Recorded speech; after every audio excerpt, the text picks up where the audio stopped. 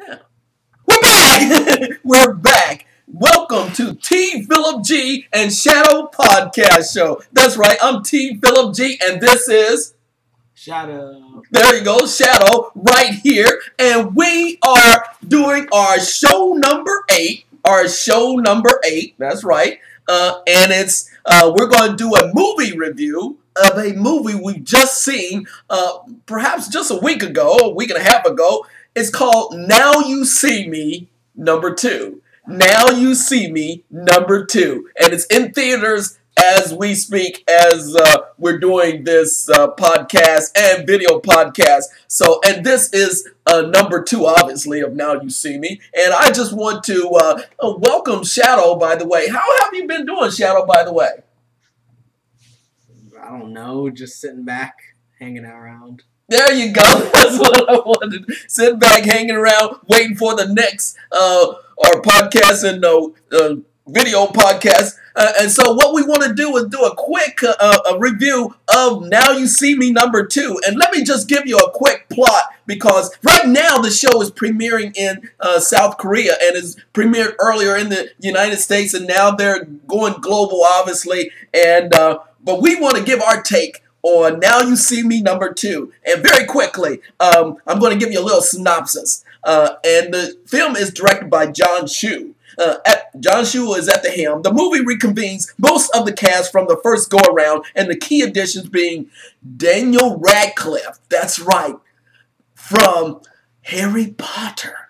My gosh. And Lizzie Kaplan, the latter essentially taking the place of the departed Isla Fisher, joins Jesse Eisenberg, Woody Harrelson, and Dave Franco in The Four Horsemen, a hotshot Vegas act whose elaborate magic routines, exposés, and built corporate scoundrels. By the end, compared to the first film, this one embraces the premise, essential of preposterous, although not necessarily to the winning effect. Case in point is the unwelcome arrival of the scene of Harold's character's evil twin. That's right, an evil twin of Woody Harrelson. It's a setup, and that's hard to take for the audience, and it's for Harrison's character. It was hard to take, but at least it takes a chance.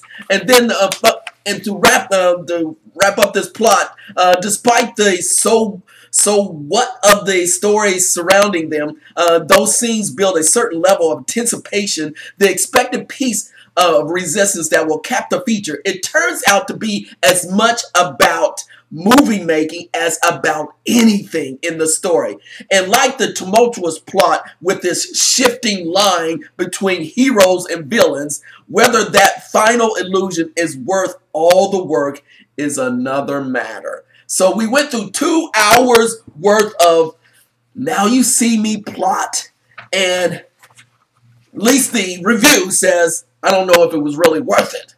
But right now, I want to get Shadow's take, because we talked about it there, and we talked about it on our way back from the movie theater. And so now we're just ready to share our quick thoughts on Now You See Me number 2. And Shadow, what was the most surprising aspect of the film?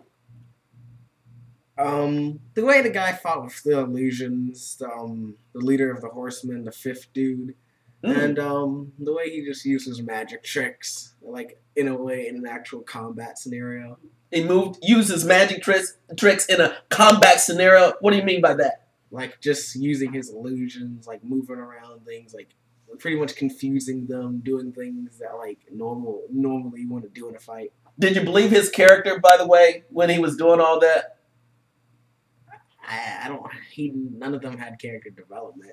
Oh, now that was a good point. You had mentioned that earlier about character development. Why is that so important in a film? Let's keep on the most surprising before. No, you brought up a good point, because you know we talked about this before our production here. Why is character? And I wanted to ask this question, by the way. Why is character development so important, particularly in this sequel of Now You See Me? So you can get a sense of who they are, rather than just saying, "Oh, that's that person. They did something."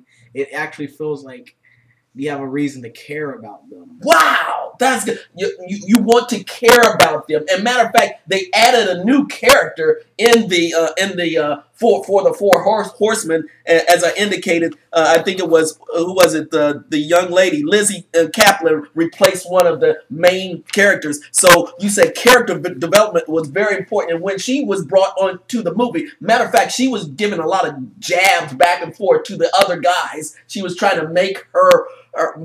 Create her space. Did you think that was effective? No. Why not? None of them got character development. As much as they try to put it in there, and there's no character development, no backstory. Just like, oh, here we are. I'm the female of the movie, guys. That's true. And for those of us who did not see, now you see me number one, we had no idea about the character development of really the four horsemen, and let alone the new person that was involved with them. So, again, very key point, character development. I like that. And then, what is the most disappointing aspect of the film to you, Shadow?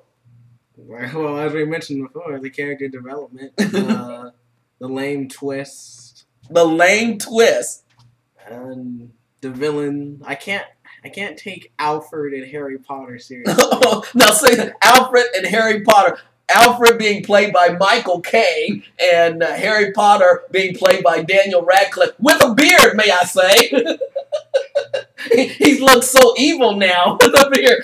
Harry Potter with a beard and now evil. Star Trek rule. Anyone in Star Trek rule, anyone with a goatee is now evil. There you go. Anyone with a goatee is now evil. So anyone with a goatee and a beard is even more evilness, right? Yeah, pretty much. That was surprising. And matter of fact, I was confused with Harry Potter, Daniel Radcliffe. I thought it was someone else, but in fact, I said, I know that person. I know that person. It's Harry Potter, and it's also Alfred from Batman series. Well, Michael Caine is a very accomplished actor, but seems like he always gets thrown. And then, of course, Morgan Freeman. What you gotta say about Morgan Freeman? It's gonna be a Batman movie before long now. Thank you. They team up somehow in so many movies. Morgan Freeman and Michael Caine is Batman number 12. You know it's gonna happen. So basically, with your take on the surprising aspect and the disappointing, should they make movie number 3? Should they make a number 3? Now you see me. No, I know they are, but there's no character development. I don't care about the characters. The story was lame. Their illusions were weird and kind of like defied the laws of physics. There is no reason to care about this movie. And there's this one fake out scene that you think the movie's gonna end. Yeah. And they got these cup of tea. And they're like, we're gonna get back at the villain. Yeah. And like the music starts playing like the movie's about to end. Yeah. And then like as soon as that scene goes away, it's like, oh wait, and then like another scene shows. Oh wait, the movie didn't end. Yeah. I was just about to get out of that seat right now. Right. I think the entire audience is about ready to get up. And it continues. I was like, wait, I don't want to sit through more of this. And one of the characters of the Horseman, he was an FBI agent, and this FBI supervisor was trying to follow him around. They followed him all the way to England, and they were confused from day one. Like, I don't know why they paint the FBI in such a bad light. I mean, there should be a lot more, like, we don't take them seriously. Yeah. They're always, like, 2 steps behind. Yeah. And they're, like, 20 steps ahead. Yeah. I thought that was ridiculous. So, basically, you say, perhaps not number 3, but they've already assigned the director for number 3. That's John Chu again, he's going to direct number 3. So, I don't know what the plot will be. The direction, I give him props on the direction, but the plot and the character development has much to say, has much to improve upon. So, would you give it a thumbs up or a thumbs down, Shadow? I'll get it's for me. It's a 5 out of 10. Okay, it's a C minus. Okay, right in between. C minus. I like that. Oh, very good. So, is there any other final remarks that you would like to say about the movie? It was bland. It was forgettable. You wish you didn't see it, but you did. And, you know, it's average. Oh, good job. That wraps it up. Outstanding movie review by Shadow on podcast number 8. T. Phillip G and Shadow podcast show number 8. We have reviewed Now You See Me number 2. As I said before, we're going to keep it short and tight and to the point. And we really appreciate all your feedback and all the followers on SoundCloud. We really appreciate, as well as the YouTube followers as well. So that's our review of Now You See Me number 2, a kind of C- by Shadow. And I want to say thank you for your following. And is there any other final word you want to say, Shadow? What do you give it? I give it a thumbs down. I give it the same thing you give. You know, it's like sideways or somewhere right in between. Really, it was you're exactly on point. So I'm in full agreement with you. Outstanding. Your typical bland, forgettable movie. There you go. We will see you next time on the T. Phillip G. Shadow Podcast Show. Thank you, everybody.